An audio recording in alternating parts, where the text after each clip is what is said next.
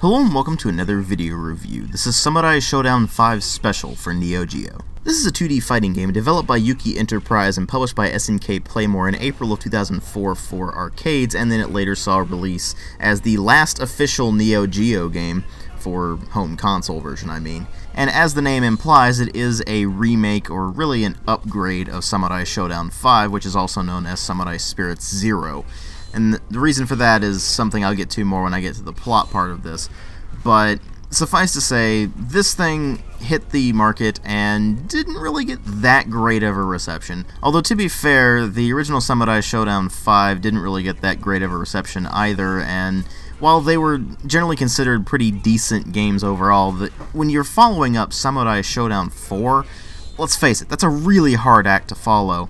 And they did all the wrong things with Samurai Shodown V, and tried to fix some of that in 5 Special, but with some mixed results that I'll get to more in a moment. Now, before I really delve into this review proper, I do need to mention a few things to you. First off, the footage you are seeing has been stretched from the original 4:3 resolution footage to fit the 16:9 aspect ratio for YouTube viewing. So please bear in mind that this thing was originally made for a 4:3 resolution in an arcade cabinet. Second thing, I am pretty terrible at this game. Don't expect masterful gameplay of any kind. While I am better at this than I am at Samurai Shodown 2, I'm still pretty terrible at it. So with all that in mind, let's go ahead and delve right into this thing and find out what makes Samurai Shodown V Special tick, and I guess technically Samurai Shodown 5 by comparison's sake. Now, as far as presentation goes, first off, yes, this is a 2D fighting game, but it was released in 2004, and it was an update of a game that was released in 2003, which itself was built on an engine and sprite work from a game that was released in 1996. So it was looking really dated when it came out, and even though that's not as big of a problem in a 2D fighting game, it doesn't really do the game any favors, and especially by the time you get to Samurai Shodown V Special, with a lot of the sprite work from Samurai Shodown 3 even being reused. Well, let's just say it's a good thing that the sprite work for Samurai Shodown 3 and 4 was very high quality, because this thing was starting to look fairly archaic by the time it came out. And the funny part about that, this wasn't even the last game to use those sprites. So talk about reuse up the wazoo. At any rate, this thing is sort of a mixture of the previous 3 games in terms of its art style, namely the more dark art style and dark atmosphere that Samurai Shodown 3 had, mixed with the elements of Samurai Shodown 4 and 5 that were just pretty much continuations of what you saw with the Samurai Shodown 3 art style. So while there are certainly dark elements to the art, most of it's pretty bright and colorful and has quite a lot of charm to it, even though it is certainly looking fairly dated by the time it came out, and certainly by today's standards.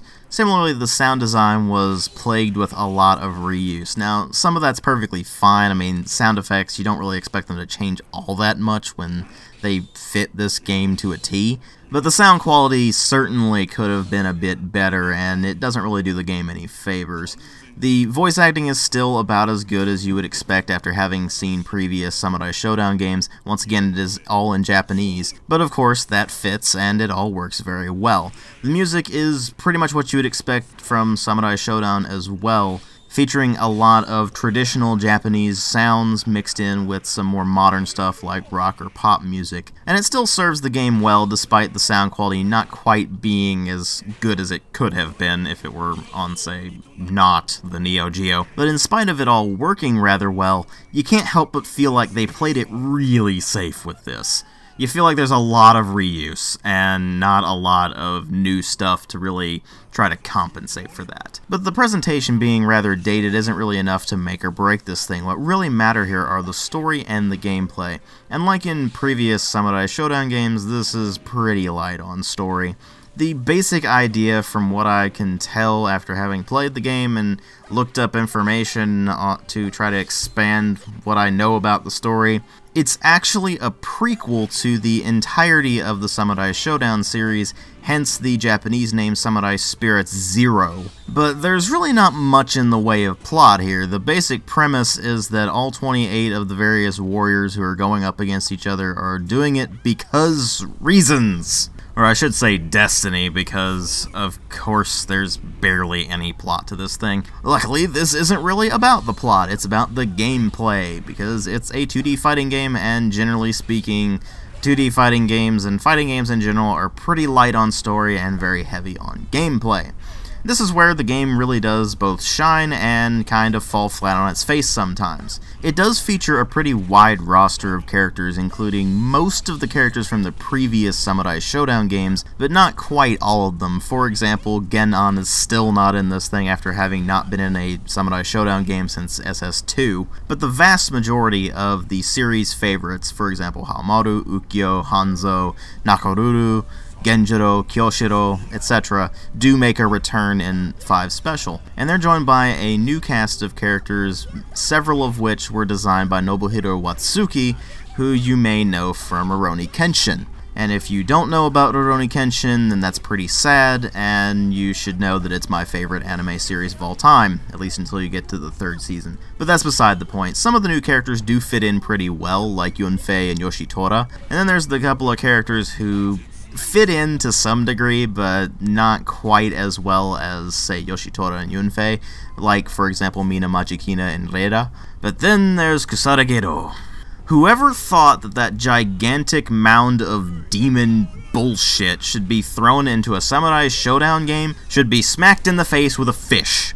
He's hideous, he is ridiculous, and above all, he does not remotely fit in with Samurai Shodown. Now, with that mini rant out of the way, let's actually talk about how the game plays. If you've played previous Samurai Shodown games, particularly since Samurai Shodown 3, this is going to feel very familiar to you, except for one glaring omission, which is the slash or bust system. Basically, in Samurai Shodown 3, they introduced the idea of playing a character in 2 different variations. You had the slash version and you had the bust version, and they had different special moves and such like that. This continued with Samurai Shodown 4, but they removed it with 5.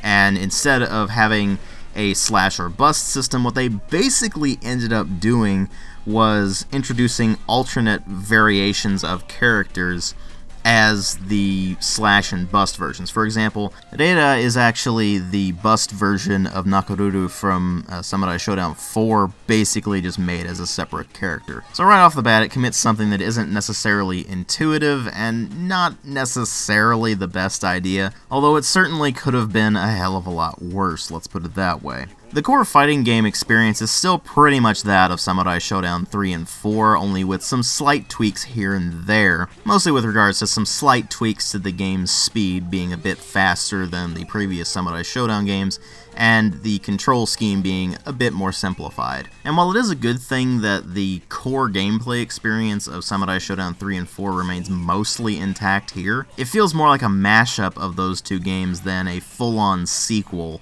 and that doesn't really do the game any favors. But there was one thing that Samurai Shodown 5 did that really upset most of the fans, and that was the complete removal of fatalities of any kind. While the game still did have blood spurts in it, you couldn't slash your opponents apart like you could in the previous games, and people really didn't like that change. So one of the things they did with 5 Special was reintroduce that, and not only did they reintroduce it, they actually expanded upon it, introducing something called Zetsume Ogi, which is something you can only pull off in certain circumstances, but when you do pull it off, it instantly kills your opponent with a very flashy fatality move that is dedicated, instead of simply being, oh, you hit the opponent hard enough that they slide apart from shoulder to hip, or they have a huge blood spray out of them before they just collapse or something like that. And some of these moves are better than others, and some of them are more gruesome than others.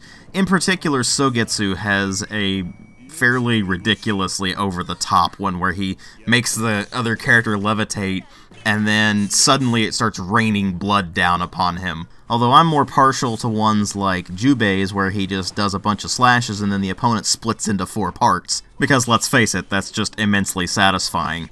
But they also messed with the normal fatalities, the ones where you just slash the opponent hard enough that they actually cut apart or something like that, and introduced a vertical split where you actually chop them in half from the top of their head down to their pelvis, and it just drenches your character in blood and they split apart. So 5 Special is definitely more gruesome than what we're used to in the 2D variants of the Samurai Shodown series, and in some ways it works, in other ways it doesn't. I mean, I've always felt like the fatality stuff in the previous Samurai Shodown games was pretty classy about the way it handled it. It wasn't really gory or gruesome, it was just kind of a nice finisher, like a, hey, you cut the opponent in half.